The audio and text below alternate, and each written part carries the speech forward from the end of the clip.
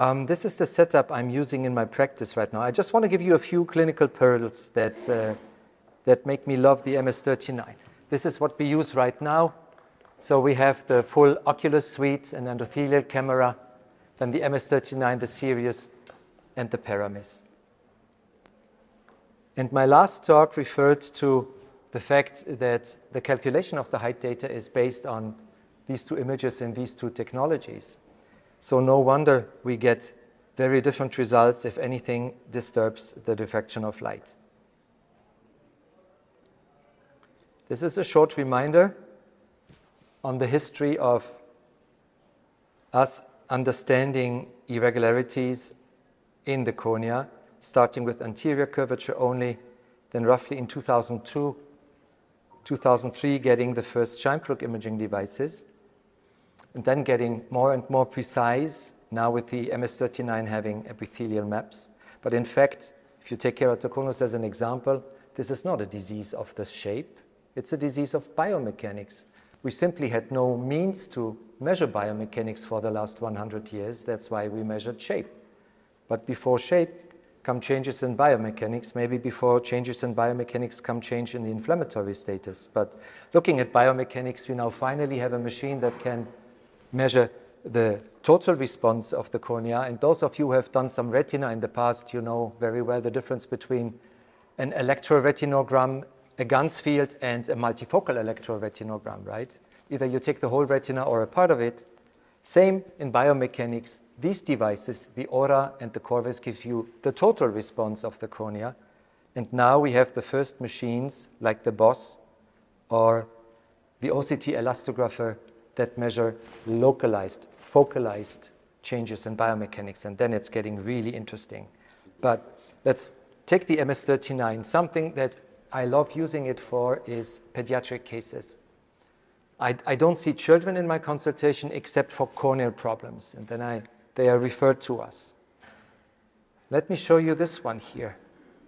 The problem in children often is speed. If you have a machine that needs 1 or 2 seconds to take the image, you will lose a young child because a young child never is still. When we use this device, that's the keratographer, it's the bright light where the children close their eyes and we don't have good measurements. I like the speed and the relatively low light emission of the MS-39. Let me show you this map. Anything particular in this map? Or would you in your private practice say, okay, that looks good? The only really amazing issue in this map is that patient was not even 3 years old. It's a 2.5-year-old child. And so this I never was able to take with the Scheimpflug imaging system, simply because the child does not stand still. And this is where we see more and more very young children. We screen them. This child here the next one was 3 years old and referred to us for a suspicion of keratoconus. And then it's really nice to be able to tell the referrer that it's an unusually steep cornea, but for now, the symmetry is given. That's a 3-year-old.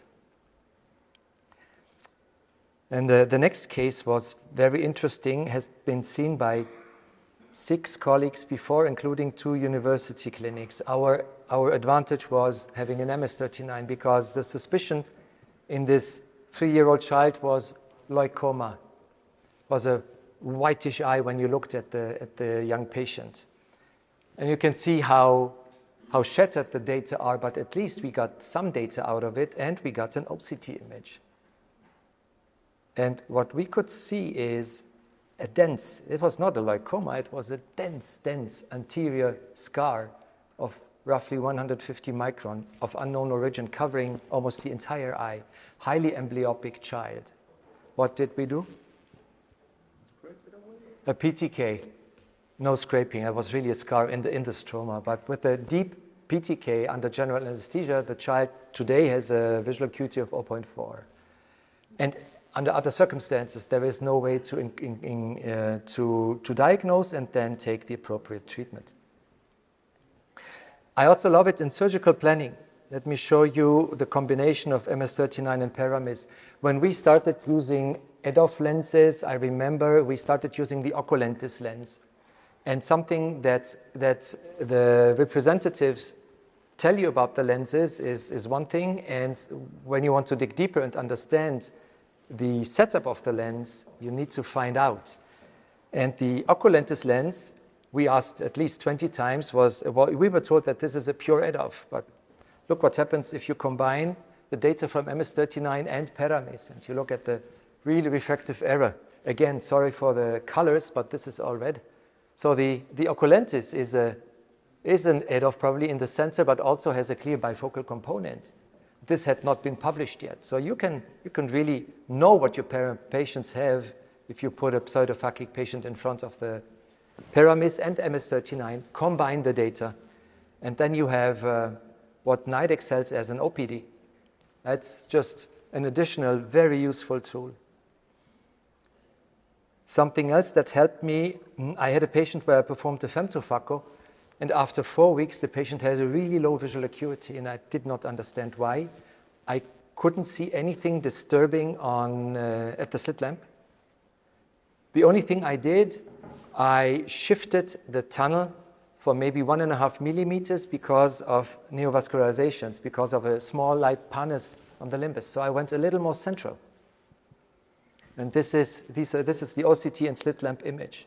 But when you combine the Paramis and the MS-39, you do not only get topography, but you get the whole refractive error. And you can see here this tongue of edema going right into the center.